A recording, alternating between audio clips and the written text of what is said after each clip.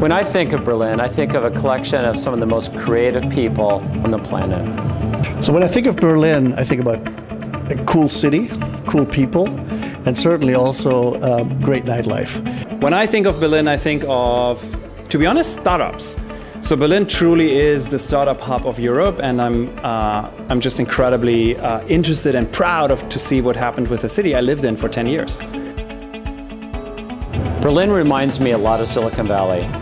It has the right ingredients of creative people who are willing to take risks and explore and change the world. There's very few places in the world which I love as much as Berlin, and I think it has like all the right ingredients. You have a lot of people who go there to change things, to do new things, and clearly who are interested in changing the world and making it a better place. Berlin is a place that I think has an amazing amount of energy. It's constantly changing.